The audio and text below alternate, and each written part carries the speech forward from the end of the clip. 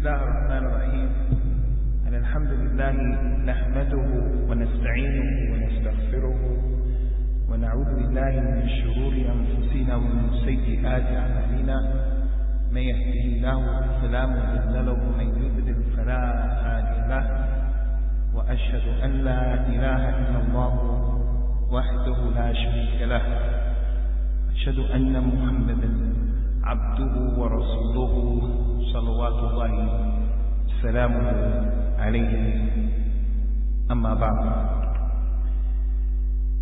On the 1st of January this year, the Gregorian calendar, because there were not a lot of people from our community who went to work, we had most of the community attending the khutbah of the Jummah, which was on that Friday.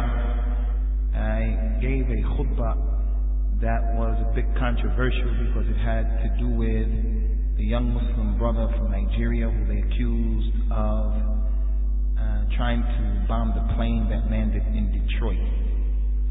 And I told our community at that time, as I tell all of the Muslim communities, that we have to be careful of believing everything that we hear and we say. Everything that we hear and everything even that we see, you have to be careful. That is as it relates to even the Muslims. You can't believe everything that you hear from Muslims. If it was left up to the Muslims who are present today to have safeguarded the Sunnah, the Hadith, then I'm sad to say, but the reality is the Sunnah would have been gone, because many people do not fear Allah in regards to what they say about the Deen, and we don't have a lot of taqwa in regards to what we say about people. Prophet, he told us, sallallahu alayhi wa sallam, kafa bimar'i kadhiban an yuhadditha bi kulli ma sami'a. It is enough for a person to be considered a liar if he speaks about everything that he hears. Someone comes and he tells me something, so-and-so committed zina. He comes and tells me, so-and-so, he stole the money. So-and-so, he left Islam. So-and-so, he did this, he did that. If I just talk about everything that I hear, then that's enough for me to be considered a liar in the Deen. That's because you hear what's true and you hear what's not true. If you talk about everything you hear, you're going to talk about what was true and you're going to talk about what was not true. So the Prophet ﷺ was sitting with his companions and a janazah went by, a dead person went by, and the Jew said, Ya Muhammad, does the person in that janazah, can he hear? Can he hear what's going on? The Prophet ﷺ, being the person who didn't speak about Allah's religion, he didn't speak about the ghaib without knowledge. We talk about the ghaib with no knowledge. We talk about things that we can't know about these things except through the religion. And we talk about it with no knowledge, and we have no shame and no hesitation. The Prophet said, Allahu A'lam. I don't know if he can hear. I don't know. He didn't know at that point. He didn't know at that point. The Yahudi said, I swear by Allah, wallahi, that dead person can hear.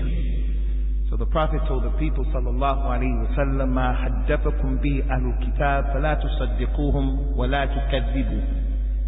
When ahlul kitab tell you people something, don't believe them and don't disbelieve them. That's the minhaj in al-Islam. If you watch the news and they say so-and-so tried to do this, he tried to do that, you can't believe it and you can't disbelieve it. Especially when it deals with religion and it deals with the ghaib. But also as it relates to people's haqq, their personality. This football player where they're saying he did this, he did that, he did that. The Muslim has a minhaj, whether it's against the Muslim or against the non-Muslim. You can't believe everything you hear. And not only can you not believe everything you hear, I say don't believe anything that you hear, and only believe half of what you see. Only half of what you see. Because the Dajjal is going to come and he's going to be able to show people a lot of tricks. And this is that time that he'll be coming in the circumstances that we're living in right now. So that was one of the issues, Ikhwani. I don't have time to get into that issue deeply that I mentioned to our community. I don't say that that young boy from Nigeria, he is not guilty, and I don't say that he is guilty. But I'm not going to say that he's this or that based upon what non-Muslims say, especially when I have a religion that told me when Ahlul Kitab tell you something, don't believe them and don't disbelieve them.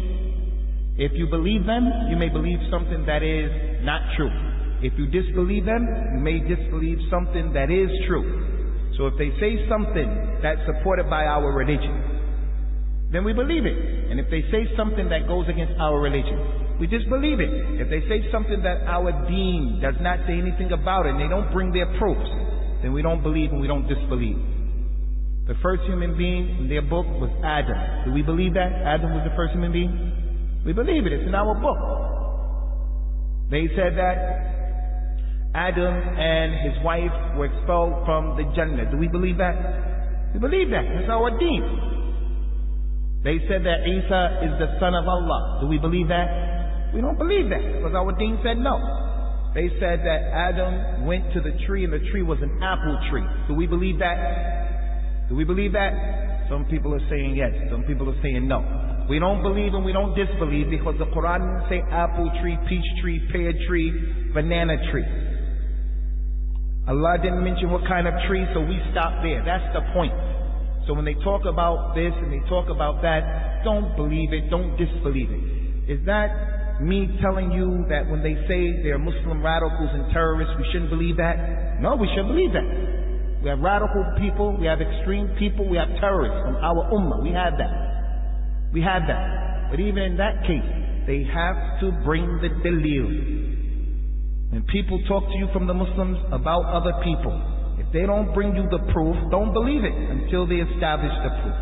That's our religion. The person who does that in this life, he'll come out, inshallah, Yawm al-Qiyamah, and he won't be responsible for a lot of oppression that regular people are responsible for. Those people who hear and they just say everything that they hear. Especially in regards to mass media, because they have no ethics. They just want to sell newspapers. Now the real disturbing issue though, and this is not the point, Ikhwani, I'm digressing, but I think it should be said. The disturbing point is, what comes to us in the Qur'an and the Sunnah, you'll have those Muslims who will say, I don't believe that. I don't believe if I read Surah Al-Fatiha 7 times, it'll take away the pain. I don't believe aspects of what Allah said in His Messenger say. But if it comes from Sky News, BBC, if it comes from Al Jazeera, if it comes from mass media, it must be true. We believe everything that they say. It's a problem. Anyway, I told our community that, and I spent some time on that. And then I addressed very briefly the shabab of our community, because that young boy who was on that plane, I know his family in Nigeria, the word, come, how much is not in his family's vocabulary.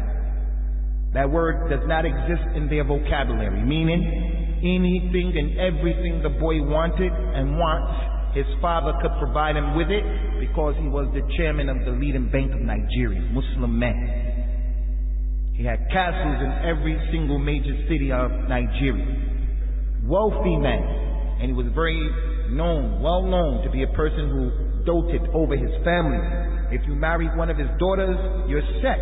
Because he'd break his daughters off with money on a monthly basis. He's known for that. If the boy wanted to study in Medina, if he wanted to study in Egypt, if he wanted to study anywhere in the world, he could have gone there because the father has connection.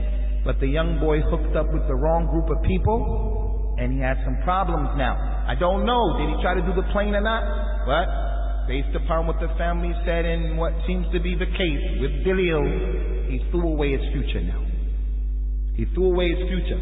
So we told the shabab of our community, you have everything to live for.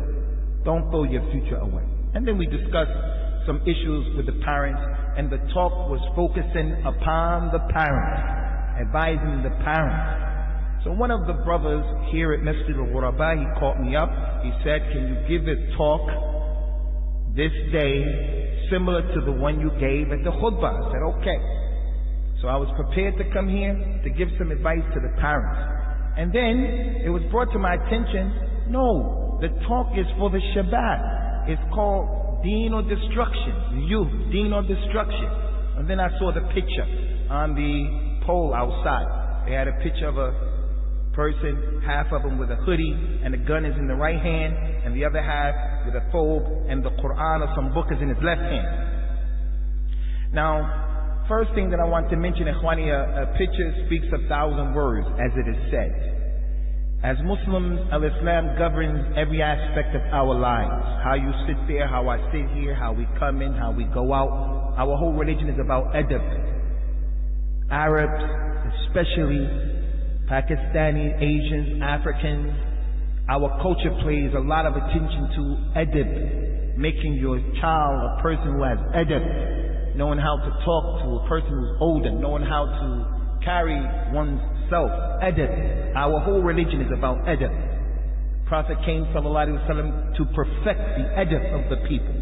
Al-Islam governs everything about our lives. So the person who drew that picture, you can see his Islam. He didn't show us the image of the face, it was from the back. But I think, Allahu Alam, that the Qur'an or that book should have been in the right hand. The good side should have been the right side, not the gangster side. That's the problem. We want our books to be given to us in our right hands, Yawmul Qiyamah. And the left side should have been representative of the negativity of the street life and the thug life and the gangster life and so forth and so on. So the point here is, I had to change my talk. I had to totally change my talk so that I can give some advice to the shabab and secondarily give some advice to the older people of this community, especially the parents. So in addressing our shabab, the very first thing that I want to say, Ikhwani, at the top of the list is that I'm a person who I try to understand our youth. And I would advise you brothers who are older to also do the same. Your teenage children, teenage relatives, the young people who are around us in our midst, we have to get away from that culture. There are a lot of positive things about our culture, no doubt. And Islam does nothing but embellish the culture, makes it better. So there's nothing wrong with the culture. That's part of our religion. And the culture even has some consideration or some i'tibar in the religion, culture, the urf of the people. It has a place in the deen. But many of our cultures are oppressive, especially towards the young people. We don't want to hear what they have to say. We don't want to take their positions into consideration. In this city of Luton, in 2010, people are still compelling their daughters to get married to people who they don't want to marry. They're compelling their sons to marry people they have nothing in common with the girl. The culture, the problem.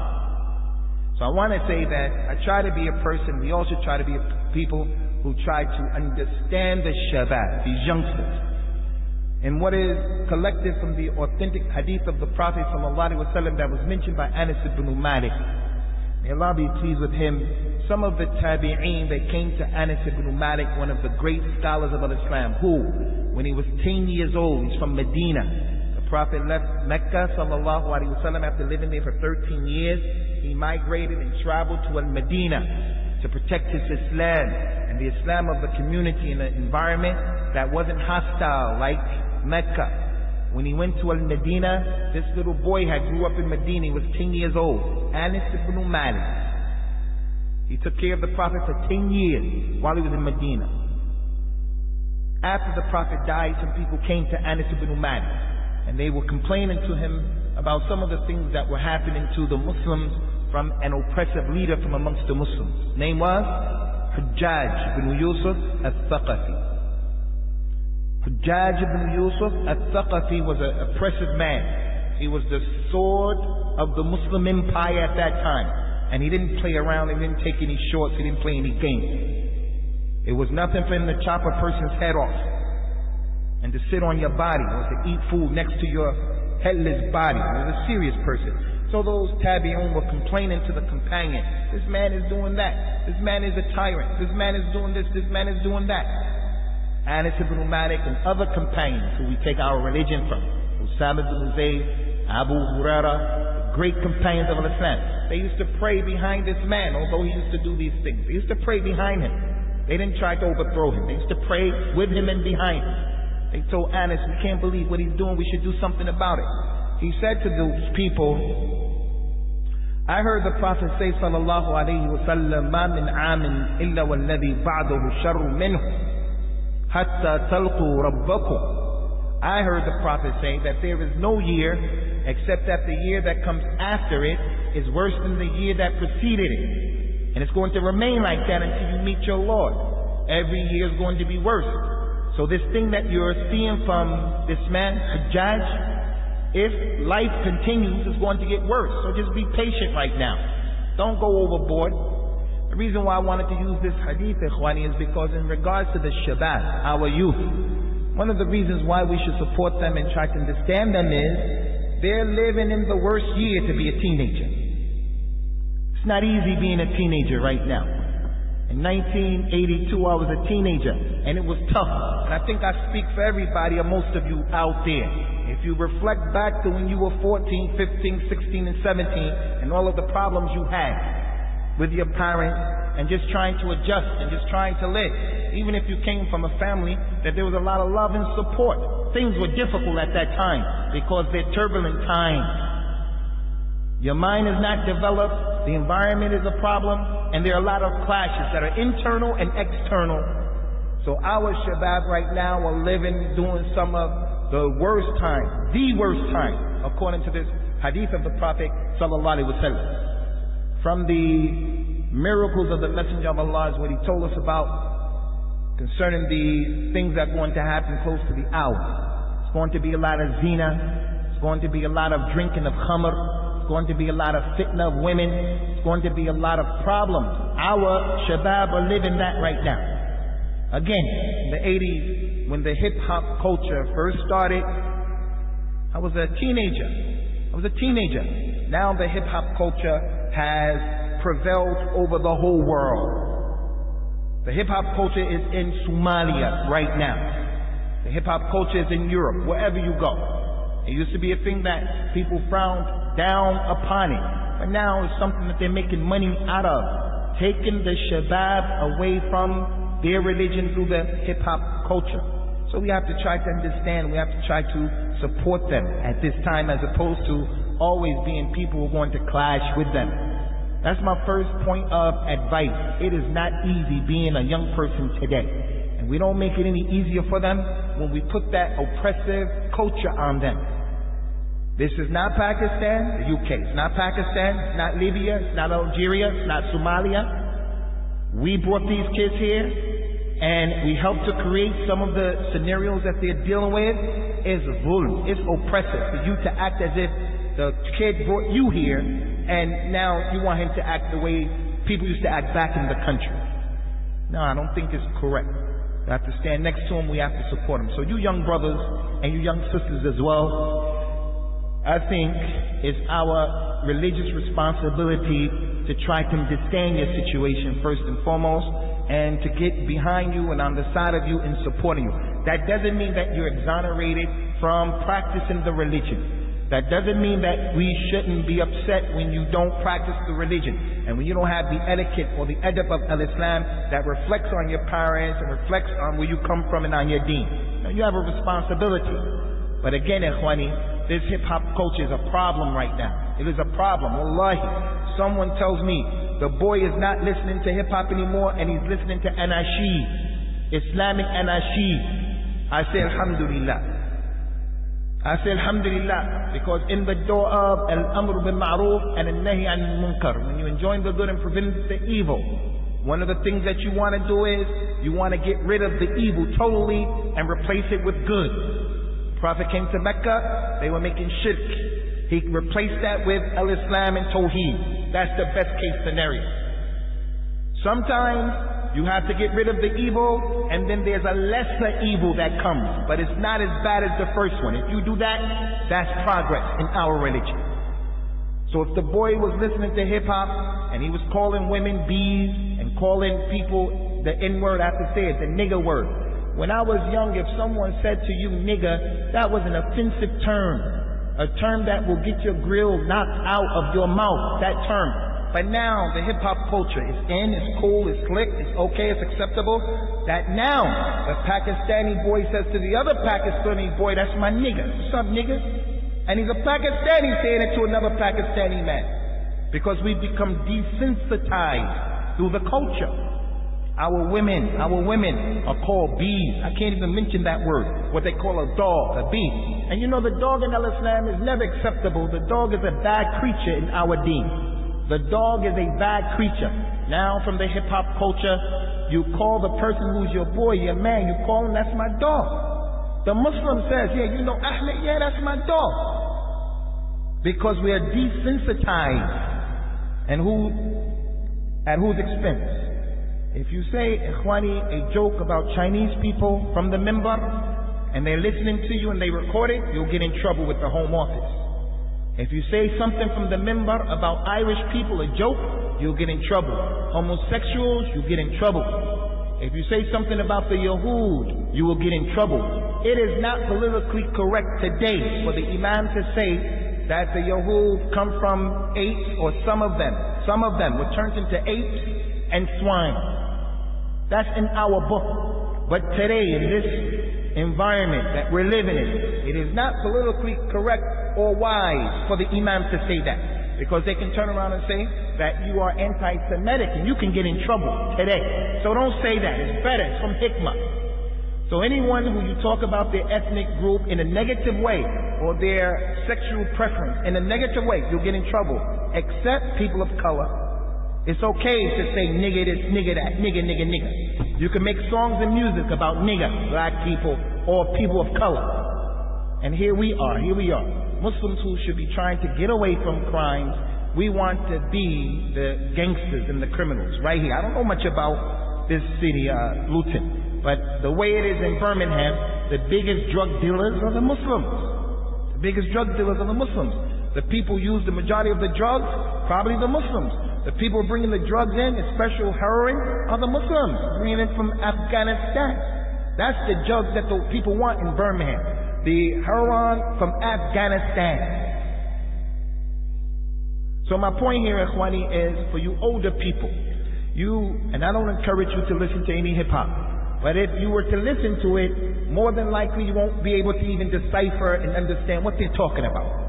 And your children are speaking a language that you don't understand. So the point is, Ikhwani, the first thing I want to mention to the young people as well as the parents of these young people is that we have to get behind these people. We have to support these people in terms of trying to get to understand them. It's my father, and I don't want to use that low that opens up the door or the actions of shaitan. The Prophet said, وَلَا تَقُلْ لَوْ فَإِنَّ لَوْ تَفْتَهُ عَمَلِ الشَّيْطَانِ. Don't say if I did this, it would have been that did this. Don't say that. It was what it was and the way it was supposed to be. But growing up, my father was tough. He was from the old school and he was tough. And he used to try to beat sense into my head. And it didn't work. I wish he would have taken the time out just to sit me down and say, hey, you a smart kid, man. And you know I love you. I think you should try another way. I think he would have gotten more out of me. Because the more he was tough, the more tough I became. The more difficult I became. And that's how our children are. That's how our sons are. That's how our daughters respond to the way your wife is giving her advice. The tougher you are, the more difficult they are.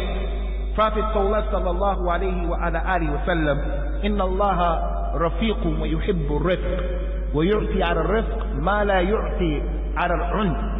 Allah is gentle, Allah is kind, and He loves gentleness. He loves gentleness. And He gives to the person who uses gentleness, He gives him that which He doesn't give the one who was rough and tough. He doesn't give the one who's sometimes rough and tough works. Because there's some people who that's the only language they understand. The only language they understand is when they get hit upside the head. When something happens. But generally speaking, people want to feel respected. Your son, your daughter, they want to feel respected. They want to feel that they're understood. Now I ask you by Allah before moving to the next point, inshallah. There was a sister from our community who comes from this area. She calls herself the lyrical terrorist.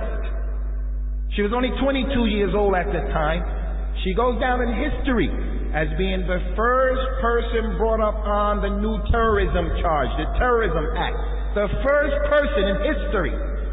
When she went to the court and the judge found her guilty for writing stuff on the internet about how to make bombs and all of this stuff, they let her go. She didn't get in trouble.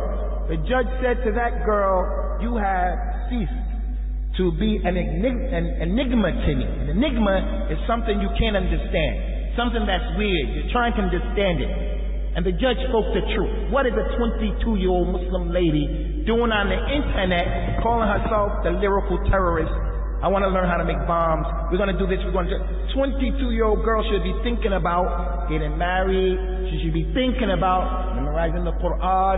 She should be thinking about going to the university and studying. She should be thinking about how can I help my mother. Thinking about her future. Not wasting her time on the internet in the world of La La Land. The world of La La Land. And I don't say that girl is from the Khawarij. I don't say that.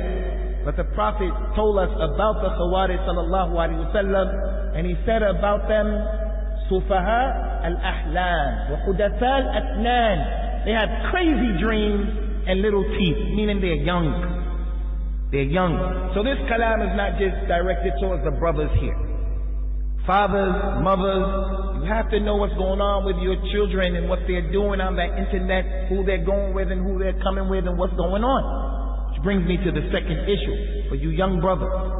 That is, one of the most lethal and effective weapons of a shaitan.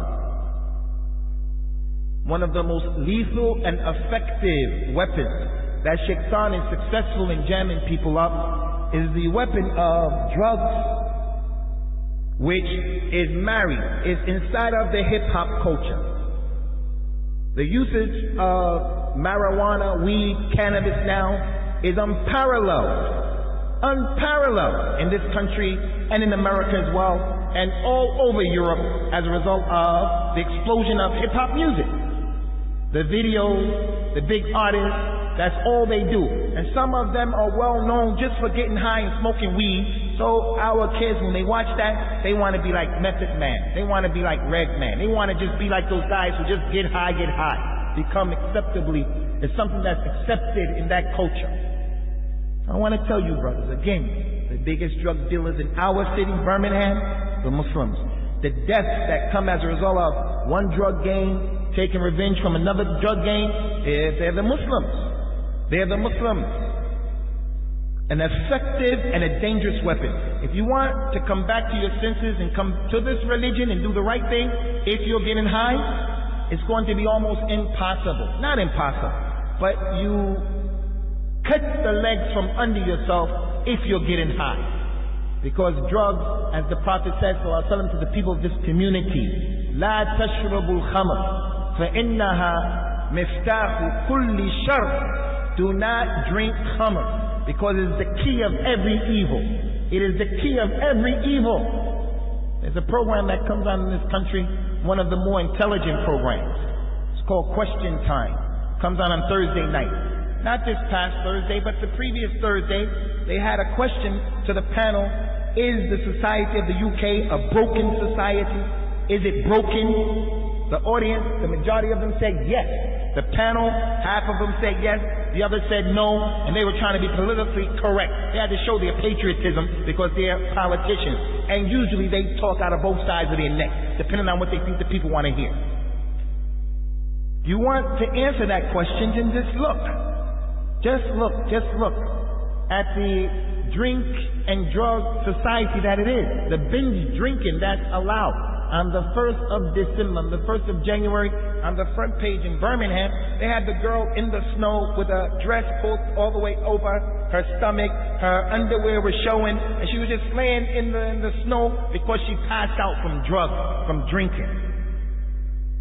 You heard like I heard a few days ago. A young man raped an 80-year-old lady. 80 years old. They found him, he was drunk off of drugs and alcohol. It's the miftah of every evil.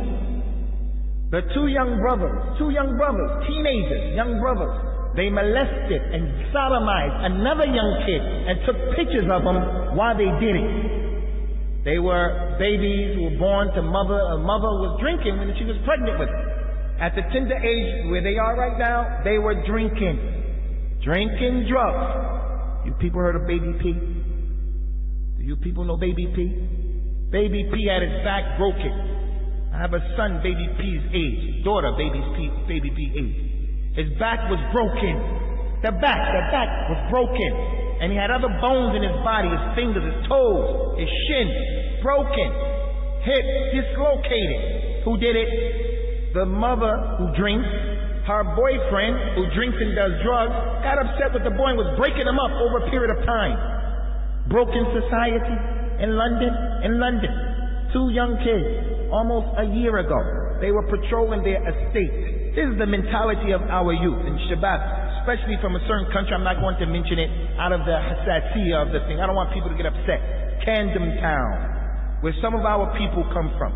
There are gangs that we take from our country. We come here and we have gangs here. These 2 kids lived on an estate and they were patrolling their estate. An estate is where poor people live. They're on the dole. They were out patrolling their area where they don't pay rent, their property, their estate. Patrolling it with 2 vicious dogs. 2 strangers from the young people, 16 and 17, they saw them. They let the dogs go and the dogs mauled the 2 boys. They took the dogs off of him and stabbed one 9 times, he died. Stabbed the other one 8 times, he didn't die. They caught him, what happened? They were drinking all day. Drinking all day. The Prophet said about these drugs, Ikhwani, and about this alcohol that has become something, I'm sure, as you're sitting there are people who are close to us who we know are getting high, our relatives. Getting high. You may be that individual. Now I know anywhere you go and you start to talk to Muslims in the masjid or in a rented hall, the vast majority of them do not get high. That's how it used to be. And that's how it is for the most part. That's how it is. I don't think people are getting high here, but there may be some people. Allah make it easy for us to get rid of those vices. Anyway, the Prophet said about it, sallallahu alayhi wa ala alihi wa sallam, al-khamru الفواحش إذا شربها من شربها ترك الصلاة ووقع على أمه وخالته وعمته. He said that these drugs, alcohol, it is the mother of all fahisha. You know what fahisha is? Like a lot of fahisha. A lot of fahisha. He said that it is the mother of all fahisha. Al-fahsha. If a man, whoever drinks khamr, he does drugs, he's going to abandon salat, and he'll have relations with his mother, he'll have relationships with his maternal auntie, he'll have sex with his paternal auntie, because it is the mother of fawahish. He'll do it with anyone. Remember when they asked him, what is khamr? What's the prevailing meaning of the khamr? Is it just in the liquid form? Does it just come from grapes? Just come from corn? What is khamr? He said, al-khamru ma khamra al-aql. The khamr is that thing that causes your mind, it covers up your mind. Whatever causes your mind to be covered and you can't use your intellect correctly, then that's khamr. Qad, wallahi, is khamr. Qad by the Lord of the Kaaba is khamr, because it covers up your mind. And that's why when people sit and eat it, they start at Asr time all the way to the Fajr time the next day. Who in his right mind is going to waste all that time eating qad? If the person drinks it, he'll do anything. Now, he may not necessarily have sex with his mother. Another meaning of that hadith is, if a person does khamr or he does drugs, he may fall on his mother. He may fall on his maternal aunt, his paternal aunt. If a person is a crackhead, he has a crack problem, he will steal his mother's money. He'll steal her gold and go out and sell it. His auntie comes to visit in the house. She puts her money somewhere, you know, the thing that the woman carries the money in. We call it a pocketbook. I don't know what you call a handbag. She puts her handbag and she forgets about it because she's in the home of her sister or her brother, the boy's mother or father, because he's on drugs, heroin. He goes into the bag and takes the mother, the auntie's money like that. Where's the adab in that? That is one of the biggest ayahs that says the Arabs of the past, of Jahiliyyah. That's something that was unthinkable to them. They will make shirk with Allah. They will make shirk with Allah. They will bury their daughters alive because they were crazy like that. But there were certain things that they saw as being, this is a big problem. Someone stole the money of his auntie or the bait. He comes to your house. He's my guest. He comes to my house. He doesn't know that my brother or my sister, my son is a crackhead. So he lays his stuff out in the room and he comes with me to the masjid other than that. My son does drugs, goes into the bait, the guest, goes into his suitcase and steals his money to get high. And the hip-hop culture is something that encourages the people, do this, do drugs, get high. This is one of the worst tools, ikhwani, that the shaitan, and the worst and most effective tool that shaitan uses against people to get them off of the square and out of their minds. So it should be avoided. If you have a drug problem, you need to get around some people who are going to help you to kick your problem. Concerning khamr and drugs, the Messenger of Allah told the people, not only is the khamr the mother of al-fawahish, of al-fahisha, he said sallallahu alayhi wa sallam, al-khamru umul khaba'ith. It is the mother of all things that are khabith, nasty, dirty. In our religion there are many ayat of the Qur'an and many ahadith of the Prophet sallallahu alaihi wasallam that tell us that we have to eat and drink from the tayyibat that Allah has given us in this world. Many ayat that we have to eat and drink from the tayyibat. Ya ayyuhalladhina amanu kulu mimma razaqna lakum حلالا يا أيها الذين آمنوا كلوا من الأرض كلوا مما في الأرض حلالا طيبا. Eat those good things that are halal and those good things that are pure. Don't eat the khabith. Don't eat the khabith. What's khabith? What's khabith to us Muslims is, don't eat snakes. No one in his right mind going to eat a rattlesnake. Don't eat cats. The cat running around the street. Someone brings a cat in and he took the skin off his egg. We're going to eat this cat. Any Muslims going to say, A'udhu billah, khabith. Not eating that. Defecation. You know what defecation is?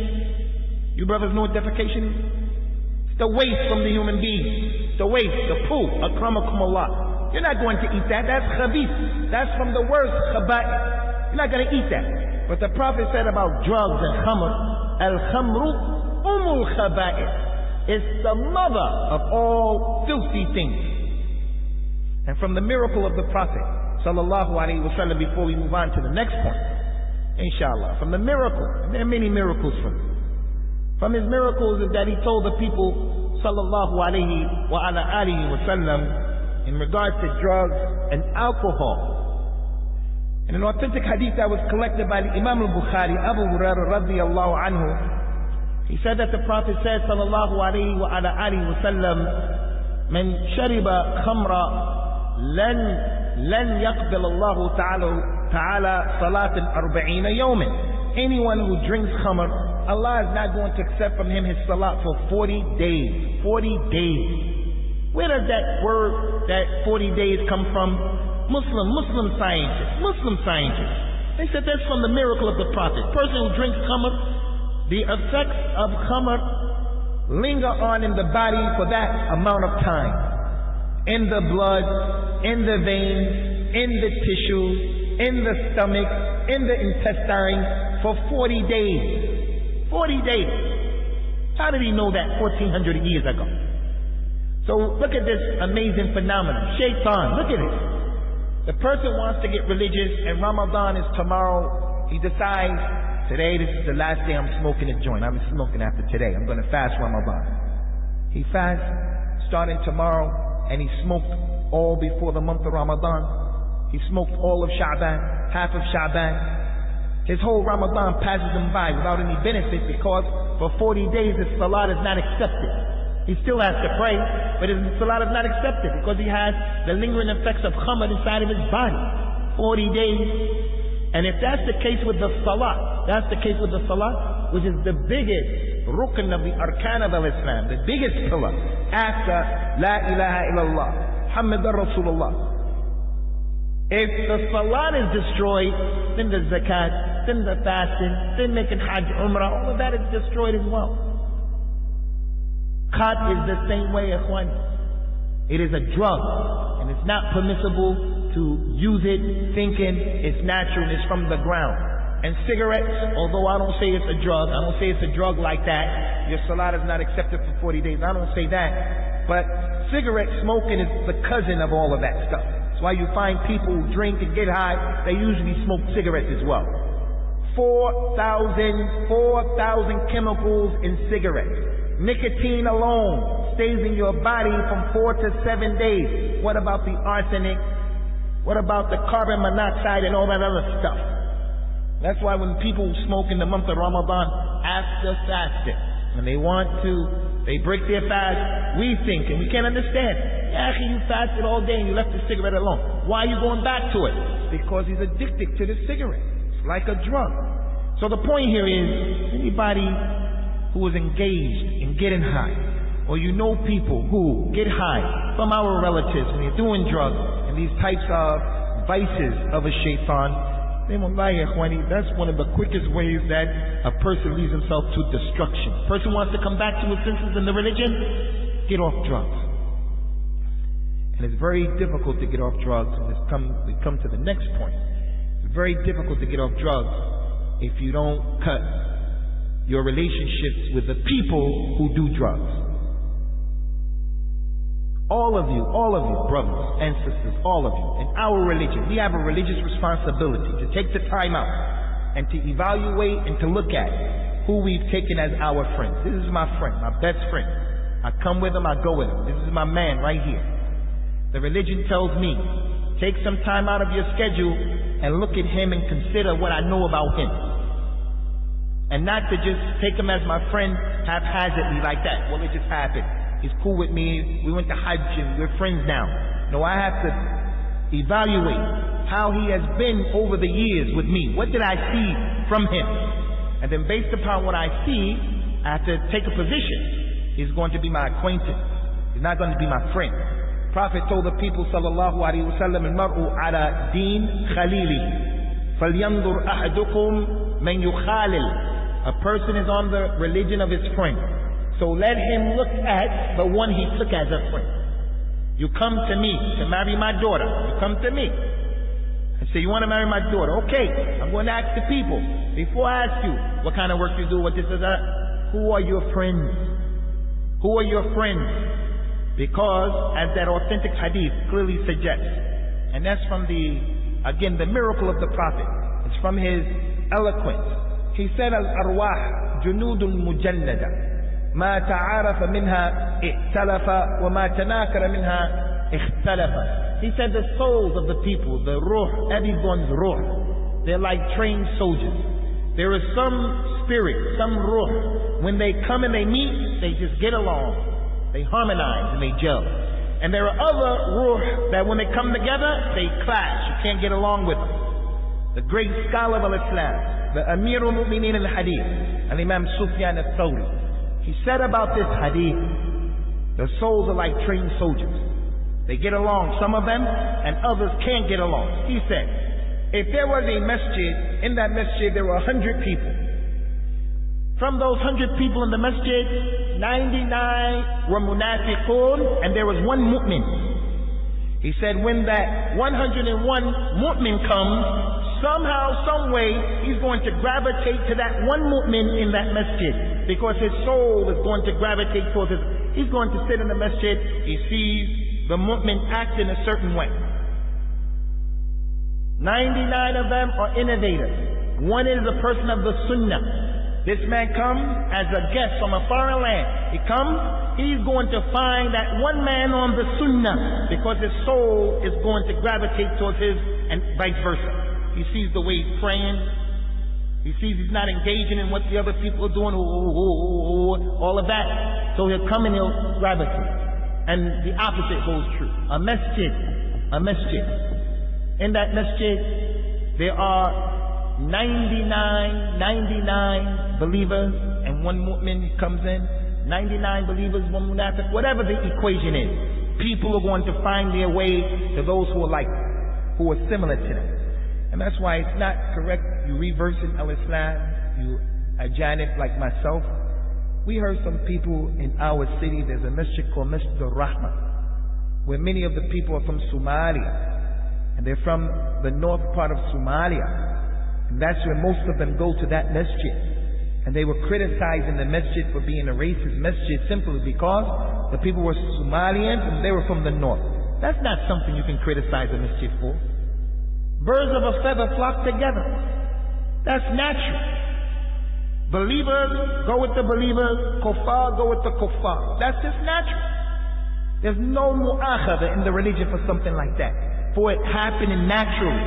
As for the people doing things to make it, keep it that way, that's a different story, but it happens naturally. So my next form of advice to the young people is, you have to take the time out, ikhwani, to pay attention to your companions.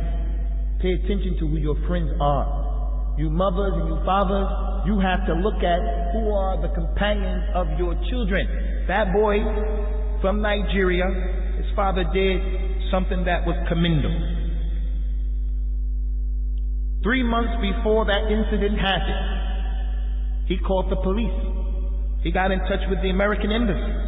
He went to the authorities and he said, I'm afraid my son is involved in something that's going to be a problem. When the issue happened and he got caught, the boy, the father was free. The father wasn't blameworthy. Now we have to understand this when I'm telling you right here.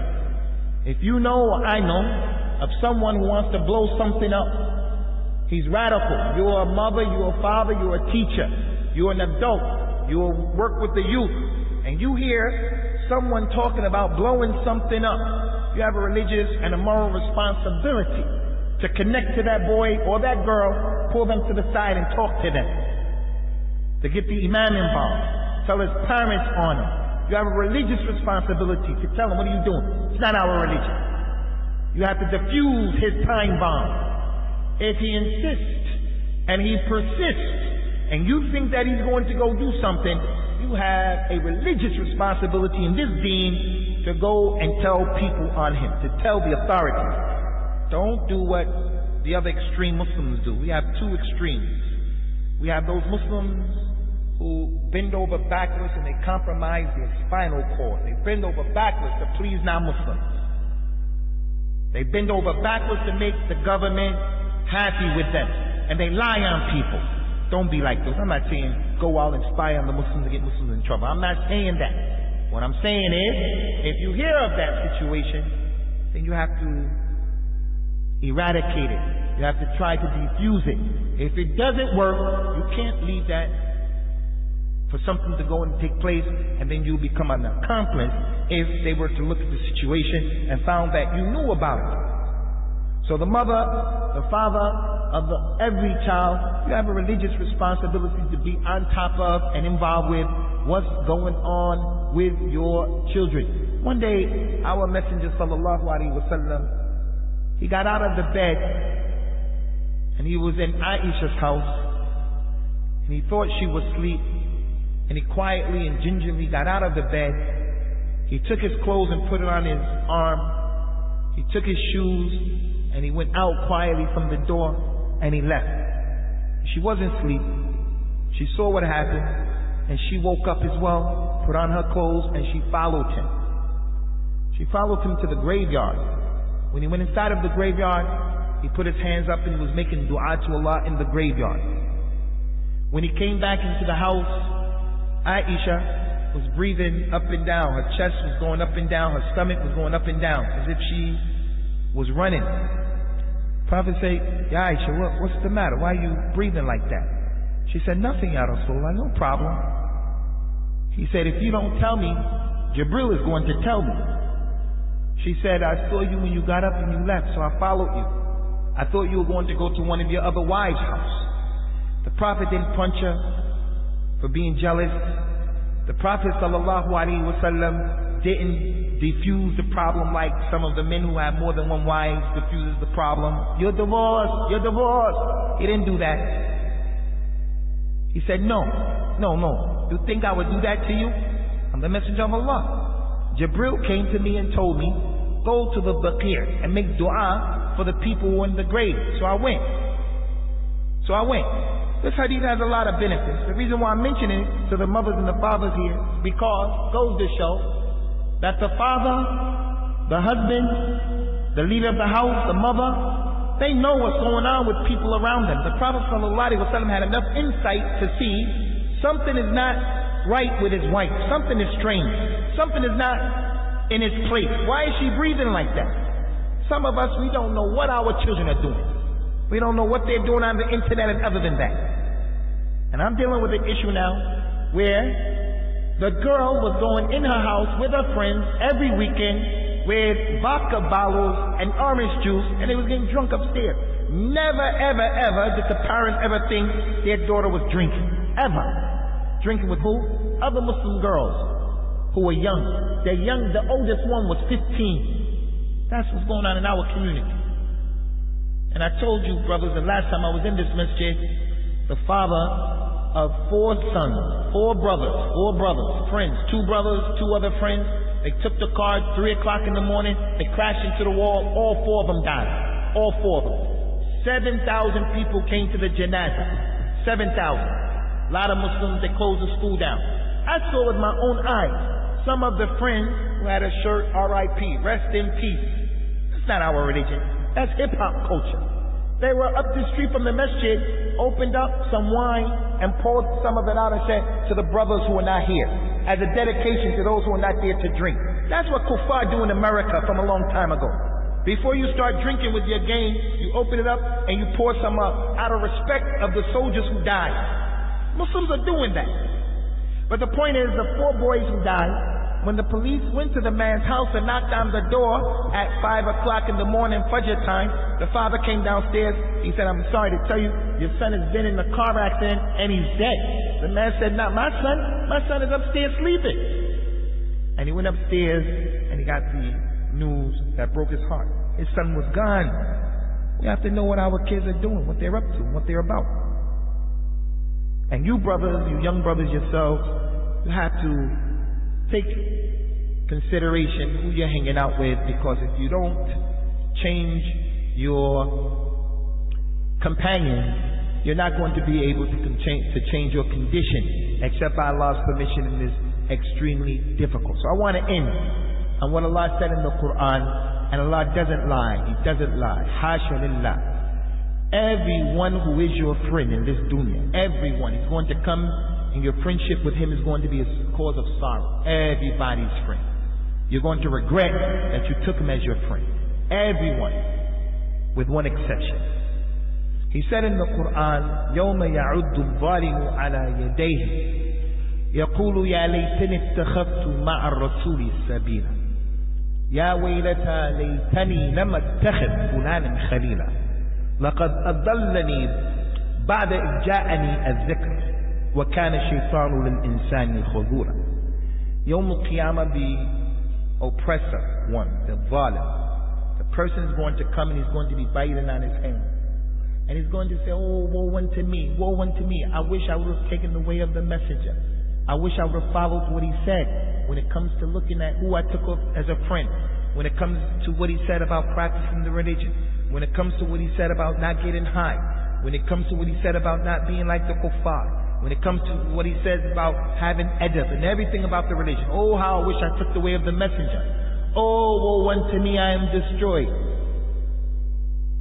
because I took so-and-so as my friend." And verily, shaitan is forever someone who misguides and he tricks and he forsakes mankind. Everyone is going to be in that situation in regards to your friend, whoever your friend is. Unless your friend has a characteristic that was mentioned in another ayat of the Qur'an. They're the only exception. And they are the people who have a taqwa. Allah Ta'ala mentioned in the other ayat, Al-akhillau yawma idhin ba'dhum bi ba'dhin aduwwun illa al-muttaqin. The friends are going to be enemies one to another Yawm al-Qiyamah, except the ones who have a taqwa. The ones who have a taqwa, they won't be enemies, because if he took his friend based upon taqwa, he's going to advise him and he's going to advise him back. He's going to help him and he's going to help him back. He's going to be there for him. He's going to be there in return and reciprocating the cooperation. The people who have the taqwa. لا تصاحب إلا مؤمنا ولا يأكل طعامك إلا تقي. Don't be the companion except to a mu'min. And don't let anyone eat your food who is not a person of a taqwa. Don't let anyone eat your food who is not a person of taqwa. And don't be the friend except to the mu'min. And that doesn't mean you have to be bad and mean to non-Muslims. Doesn't mean that you can't give them dawah and so on. But we don't take them as our bosom buddies, because we have the issue of al-wala wal-wara. This is the advice that I want to present to you brothers here today. Put an emphasis on supporting one another. I think these types of talks, we need more of them, and we want to get away from those cultural talks that really don't have anything to do with the price of peanuts. They do two things. They keep us backwards and ignorant, and they even push our shabab away and out of the religion. Biggest masjid in Birmingham, physically, the structures, the biggest one. They had a talk, a series, and the talk is why you must have a madhab. You have to have a madhab. That talk is not going to help us. It's not the type of talk that's going to help young people and our community. Why you have to have a madhab. The one before that, Al-Imam Abu Hanifa, Al-Imam A'zam. The one before that, why you have to make a taqleed, do blind following. Those kind of talks, they keep us backwards. Not because they don't have a place in the religion. Those things can be discussed in the religion. But as the main topics that we're bringing to our Shabbat, who wants to hear that? And then hearing it, what type of practical benefit on the ground does it give us? With the problems that we're dealing with, the issues that we're facing, and the concerns that we have. It's these types of talks, the real ones that are on the ground. How do we get married? How do we get divorced? How do we stay married? How do we prevent ourselves from getting divorced? Having respect to the parents having respect for the shabab. These are the khutbahs and the talks that we need to be exposing our community to. The reality of what is the issue of the people, and not that other nonsense that when young people, they listen to it, they say, look, I can't relate to Al-Islam. Given the choice between listening to hip-hop or going to a concert or listening to what the Muslims have to say, he's going to choose the concert any time of the day because he relates to that a little bit more than he does to what is being said in the masjid. So may Allah Azza wa Jal increase the idara here in Tawfiq and help you brothers to support the administration and help the administration to know the pulse rate and the beat of the community, and collectively, hopefully inshallah, you brothers will get over the hump, because Luton is a hot spot in the circles of many people in government. May Allah protect all of them. So if you brothers have, where's the responsible person here, that guy Farasik, or any of those brothers? Duqad is here?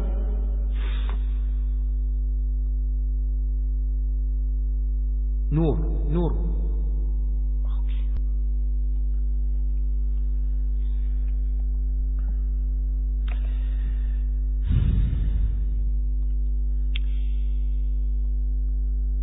The brother said that he moved from Birmingham and he came to Luton. It's a smaller town, much smaller than Birmingham, which is the second largest city in the country after London.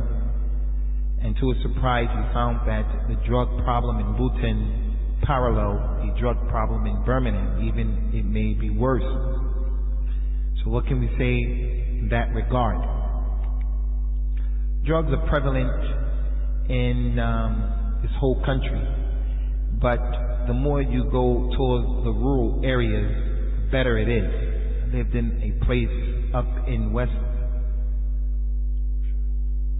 Yorkshire called Keithley, and the cows and the sheep were more than the people, and because of that, the lifestyle up there was better, it was more wholesome. As a matter of fact, every time I would go back to that place from a dawah trip, when I started to see the grass and the animals, I used to really feel like I was going back home.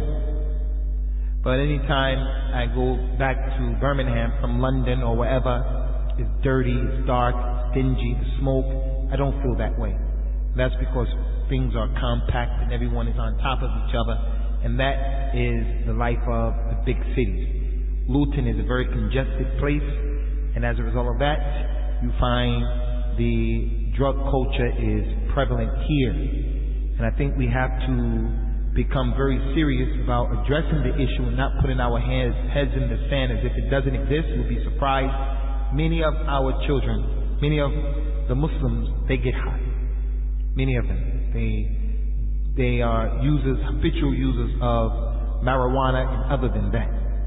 So I think that the community leaders of the masjid and the community should come forward, start putting on seminars, and people have to take responsibility for their own personal families, getting their children, reeling them in, finding out what's going on with them and what's going on with those who are around them, because from the drugs, as the hadith said, it is the key to every evil. From the drugs comes the gun crime, comes the gang crime, comes the illicit baby, comes the rape, and all of that stuff. So it has a knock-on effect, and something has to be done. In America, there is the tragedy where the government itself was responsible at one time for putting crack in our community, the African American community, where they put it in there. They said that they were trying to help the Contras of Nicaragua, and they were selling them arms. Iran, they allowed some of those people, the phenomenon of crack that was in America in the 80s, was helped to be pushed by the government, destroyed a lot of people's lives. So a lot of times it's just the responsibility of the people of our religions to get serious about it, work in the community more aggressively, and take the initiative to try to wage war against this issue of drugs, and not wait for non-Muslims and the government to come and do anything. We have to do it ourselves. Allahu Akbar. Can I just add to this? Because the brother's asking a question, he wants advice. How do we deal with this issue of drugs? You know, really and truly, Ikhwan, we need to look at ourselves. Perhaps we are part of the reason why there is so much drugs in Luton, and so much crime, and so many Muslims away from Islam. I think probably a good number of us here are parents, have got children. We put our children in an environment of a non-Muslim school and then expect them not to go into drugs, expect them not to love music, have boyfriends, have all this peer pressure. We ourselves are the problem. We have Muslim schools, full of Muslim schools all around us. Yet we choose to put our children in these schools. And we think, oh, no worries, my daughter, my son, when they grow up, they'll never be like this. They'll never have a boyfriend. They'll never run away. They'll never go on drugs. They'll never do this. They'll never be drinking vodka and orange juice upstairs in the front room. Or, my son's always asleep. He doesn't go out at night. So I start finding him dead in the morning. But we're really fooling ourselves, Ikhwan. Think about your own lives, yourself, and tell me, when did you become practicing Muslims? And what your schooling was like, what your college was like, what your university was like, your primary school, what was it like? That's your answer there. You think of it from another angle. You allow your child to go in this environment, this un-Islamic, immoral environment, from 8:30 in the morning till 3:30. 6-7 hours a day, times that by 5 days a week, 35 hours a week. 7 hours of the 12 hours that child is awake. He's with an environment in an immoral society, immoral group, girls and boys next to him lying and cheating and swearing and backbiting and talking about, fashion and music and cars, and you expect him to memorize Qur'an and become righteous, to be strong on the Deen? We have only ourselves to blame. Why is it that the vast majority of Muslims are pushing drugs here today in Luton? Why? It's because of their upbringing. The parents, as Usamah was mentioning earlier, didn't take care of their children. That's the first thing. Second thing is they weren't careful enough to monitor and watch their children grow up.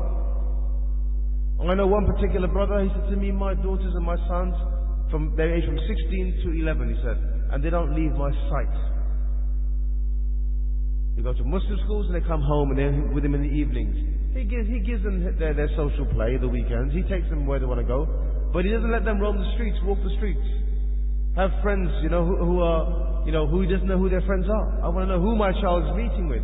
Who are my child's friends? And then some of us have this idea in our minds where we think, well, we can't afford Islamic schools. Of course you can afford Islamic schools. Just work it out backwards. £1,300 a year, maybe £110 a month. £110 a month, how much is that a week? £25 a week? Will you consider £25 a week? £5 a day? People can't afford to put aside £5 a day, but they can afford to buy cars, go on holiday. You know, they can afford to, paint, decorate their home. This is the thing, ikhwan. We don't reflect and we don't think, we don't reflect and we don't think about our future generations' consequences, and we don't understand that we have a responsibility to play in this. You know the old saying, it takes a village to bring up a child. Sometimes the mother and the father, the parent, are not sufficient. You need to have the uncles, the aunties, the extended people in the community to help.